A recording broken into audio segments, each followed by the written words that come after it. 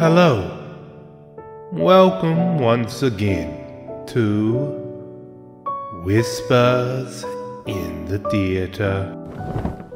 I'm your host, the Whispering Garden Shoe, here to continue our exciting tale, The Other Side of Myth, Chapter 15, In Control. Puppet Carnival! Cammie called out before silence had the chance to settle. The words filled the air with magic, gathering so potently Kiara felt it against her skin. 6 puppets rose from the ground, bodies ready for the trapeze. Threads of light tethered them to Cammie's fingers, and their charge started with a twitch. Diana shifted her stance in response, but Kiara didn't get the chance. A tutting sound drew her attention. Otis prepared an attack too. Photochemistry! Beads of light twisted together as he raised his hands. Photo Razor! They were long and sharp like their name implied, cutting toward the girl. Diana saved her with a push and put herself in danger. She blocked the first blow coming for her head, wincing as she felt the might. The second struck her side like a heavy stone, stealing her breath away. She gasped as the third came for her jaw. With gritted teeth, she bobbed. It whiffed. She returned the favor with a glowing punch. The puppet toppled back and another flipped over it. Its leg cut down and hers rose, flipping its momentum back. With practiced ease it bounced off its falling ally's chest. Diana followed it with her finger, taking sight of his chin. Strike her shot! The ball exploded forward, an uppercut missile. The puppet dropped, and 2 others came for a pincer attack. Diana bounced forward instead of meeting them, dodging the remaining 2 as well. With another glowing punch, she came for Cammie. A rift opened before her, a fist already flying from it. It buried itself into her core, stilling even her scream as it slammed her to the ground. Kiara screamed for her, but there was nothing she could do with a problem of her own. Diana's push had only delayed the pursuit. Before she even touched down, Otis came after her, beads of light falling to his hands. Photo Saber! He slashed as one became a blade. Kiara tried to fly away, but he cut her takeoff short. The sword moved like a pin in his hand, weightlessly slashing for her life. She moved to blast him back, and beads struck the ground. Flashes bloomed out, making her shield her eyes. Meanwhile, Otis disappeared from the wind. 3 rifts opened around her. In 3 different places, the air moved in. Photo Volley! His voice came from the left. As she turned to it, the spell hit her back, searing it like a grill. She spun around, throwing fire. Otis chuckled from another place. Photo Razor! Kiara dove. Still they ripped scars up her arm. Finally, she opened her eyes, searching for shadow through blurs of green. She found his emerging from behind a tree, his light ammo gone, but not for long. As her vision came back, she read his lips. Photochemistry for new ammo. Photo spear for the one that dropped to his hands. He smiled as he ran her down. Are you dazzled, gal? left blind by these flashes of brilliance. The thing was feather light as he twirled and stabbed. It was solid, and she felt it in the breeze. Hurting all over couldn't stop her from dodging. Maybe not enough to avoid new scars, but enough not to get skewered. "You're young, so let me give you a tip." He leveled the spear with her face.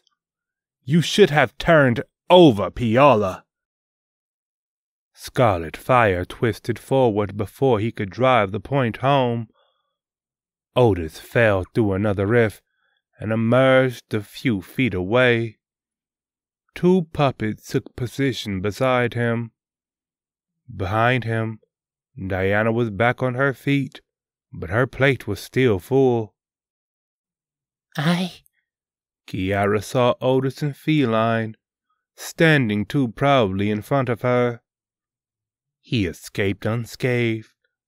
That made her swallow hard. Was she holding back again, or was he far too quick? She could control her magic, right? She had to do better. The only point in seeing Feline was accepting this fight had to go the same way. "I'm not running away anymore. I don't care how much things hurt." If she left Piola, what would be the point? Beyond matters of threads of fate, how could she live with herself afterwards? Otis sighed in deepest sorrow. What was it that boy said about serpent tongues?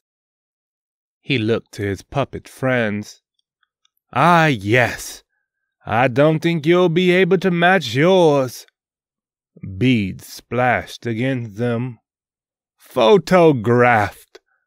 The light engulfed their bodies, turning them into reflections. As photochemistry came to their hands, Kiara's heart sunk. Puppets spun into their swings as they chased Diana down. Rosy skin turned purple, and blood poured into her eyes, but she stayed ahead on striking steps. A blow to her other side was not enough to stop her. It took her breath, but she blocked the next hit, throwing one of her own. As the puppet flipped over her target, she flipped back. The third slid in, tripping her up, and the fourth slammed her into a tree. Still, she would not say she was in dire straits. Even as his leg came up spitefully for her shoulder, she suffered the blow and carried on. She kicked the calf, kneed the face. It didn't break the dial but let her break free. No, she was not in a dire strait. Through the pain, she figured something out. She wasn't in a fight but a brawl. Fights were matches of skill where an opponent landed decisive blows. This was a brawl, and desperate at that, each telegraph punch trying to make her too tired to move. These puppets didn't have an ounce of technique, and their master didn't either. "Striker's shot!" She aimed past them at the face. Cammie's eyes had a moment to widen as the shot struck between them. Her head reeled back as puppets went limp. As her sight fell forward, she closed her eyes. "Strike her crack!" Diana shattered the bridge of her nose and pulled her in before she fell. Right hook, left hook, an uppercut to lift Cammie off her feet. Diana swayed, swinging her calf around. The puppeteer saw red before her face bounced on the ground. "Cammie!" Otis called. Diana pivoted to answer. He raised his hands with a change of heart. "Photo volley!" She offered a rebuttal with a glowing palm. "Striker spray!" The missiles collided, throwing each other astray, hitting the dirt, clouding the air. She exploded through it. Otis snatched the bead up. Photo chop!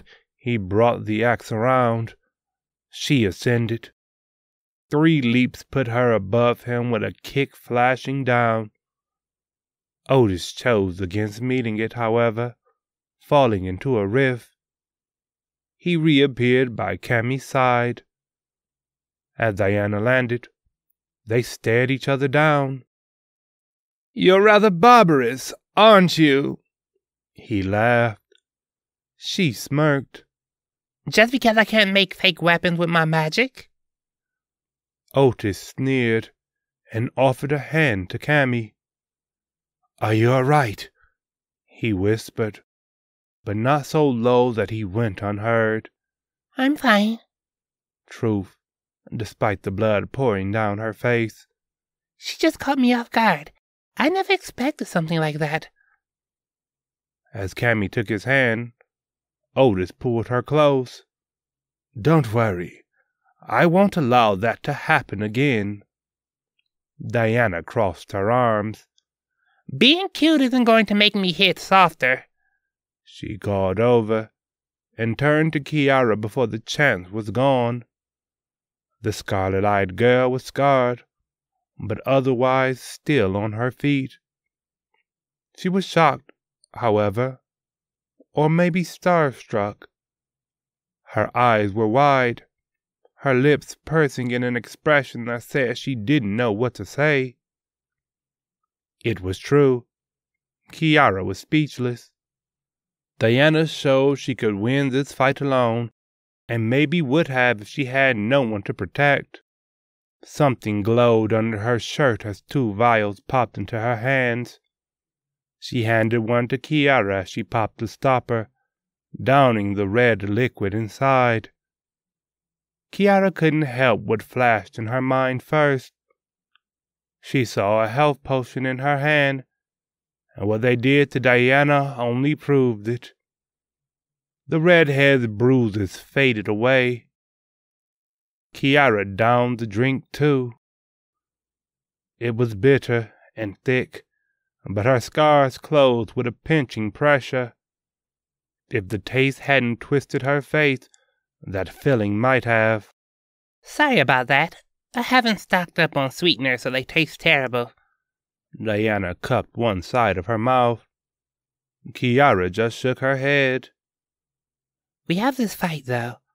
I think they're trying to stall us out. Between us both, they had to sacrifice a lot of tricks.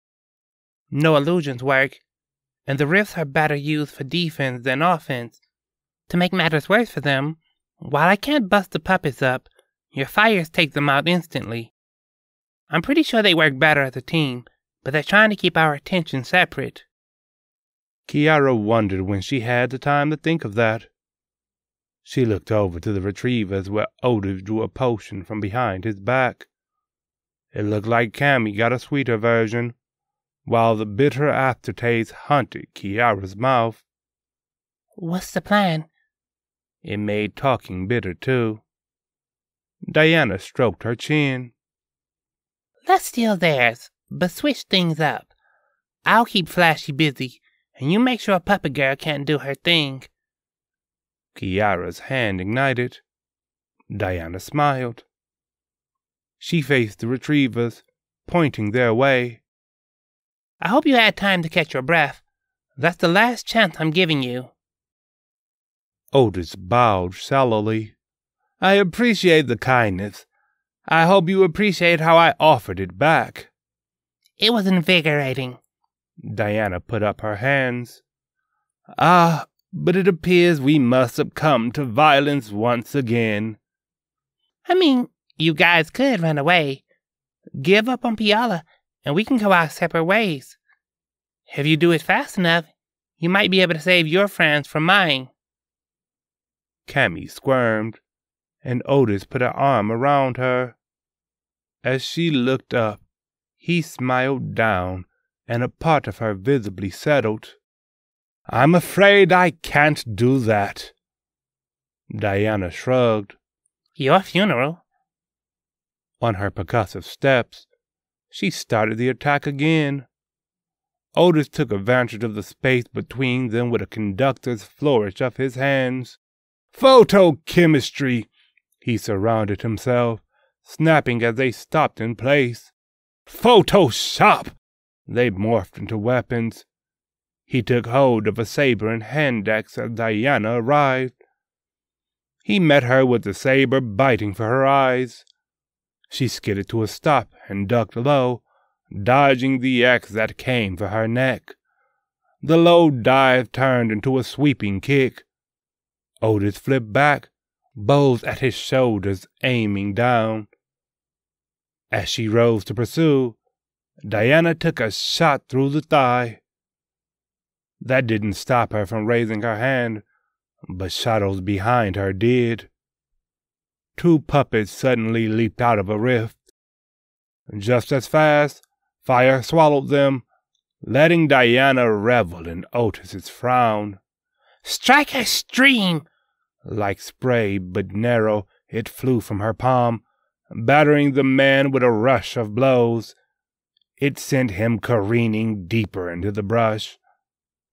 As Diana chased, her gaze slid to Kiara. From green eyes to scarlet, the intention was clear. She'd keep Otis busy. Kiara just had to finish Cammie off. Don't hesitate. You have control. Kiara launched a torrent at the puppeteer. While she was ready, Cammie was not, only saving herself through sudden sacrifice. A puppet threw her into a rift, going up in flames as the fire hit. Cammie tumbled out a moment later, red hands saying she hadn't dodged fast enough. That didn't stop Kiara from attacking again. Puppets jumped in front of their master, letting her rift away. Still, she didn't get far. The burn seemed to be holding her back, and Kiara wished she could demand a surrender. Puppet carnival! But Cammie would refuse, casting this spell either way. As the puppets rose, the fire fed. The woman didn't look surprised, but Kiara could see defeat. Or maybe it was a shift of her plan.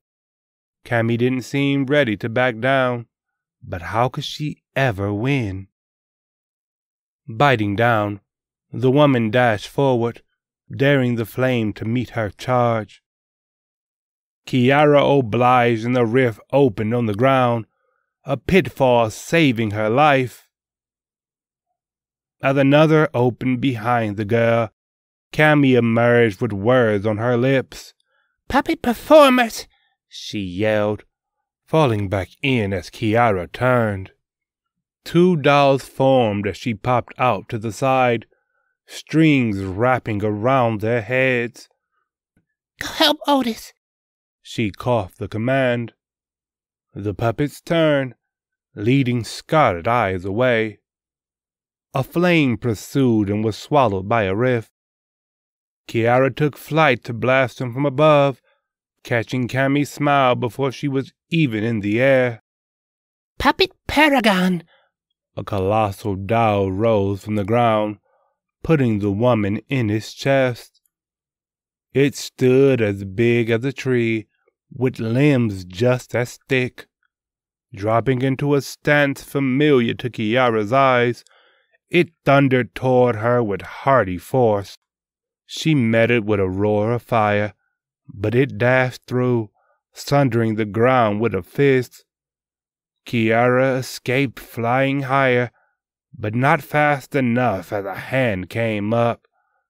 She screamed as it caught her in a tight grip. Horror dawned as it swung down, bringing her back to the ground. A fire burned through the joints just enough for her to get free. She sent it down the hand, through the arm, and the other one knocked her down like a fly. It was only by the wind's protection that she stood after smashing through branch after branch. Every part of her protested, demanding she stay on the ground. She could feel the warning she got about the gems. How had she become a girl who was fighting for her life? It hadn't even been a week since she was in Blight's office, and yet that felt like a lifetime ago. The puppet's arm healed. Kiara's jaw tightened. Could Diana even take this thing down? She shook her head. This fight was for her. While Diana fought somewhere further out, stopping Cammie was what Kiara had to do. Don't hesitate. You have control. She took off and felt the weight of a tree crashing into the ground. The puppet tore another free, and she pushed a flame through his knee. As it buckled and dropped, she stopped herself from throwing fire again. A thought suddenly came to mind. Why didn't Cammie use this spell sooner? Years of gaming told her casting spells cost the price, and as the puppet's knee healed, Kiara could see the limits. This was not a spell that would be cast again. If she burned off pieces, it'd keep coming. But what if she burned the body as a whole? What could the woman do after that? There was Kiara's chance to win. The tree flew like a spear, and the girl shot away. As the breeze struck, knocking her from the air, the puppet dashed in. She wiped the blood from her eye as she burned through its ankle. The healing started again, and the girl took her chance. The fire had to be bigger. It needed to burn hotter than it did before and hit the puppet with far more force. Taking inspiration from Mordenar, her ignited hand crackled and brewed like a storm as she twisted the blades into a ball. The puppet rose. Cammie charged. Kiara let it free, unleashing an inferno alive with animal savagery. She blacked out when the last ember left her, coming to with Kiara and Diana leaning over her. Diana sighed with relief. All right, just a little magic fatigue. I thought we lost you there for a moment. She was all patched up, healed in one part by her potions and another by their charge. Kiara sat up as Kiara fed her new life, heart going into a free fall as she saw the havoc she wreaked. That stretch of the forest was not ablaze, only because simmering ash remained. It was blackened and charred, every inch making her heart drop further. The absolute abyss was in the mound in a spot of its own. Her mind tried to convince her it could be something else. Still, the imagery was honest. A husk lay on his back, scorched eyes turned to the sky. Kiara swallowed hard and looked away. Diana blocked the sight. It was instant. She gave the only consolation she had. The truth of it didn't matter. Kiara didn't need to know. She didn't need to live with the explosion of the puppet and Cammie's agonized scream. It was enough that she ended the battle. There was nothing else to say.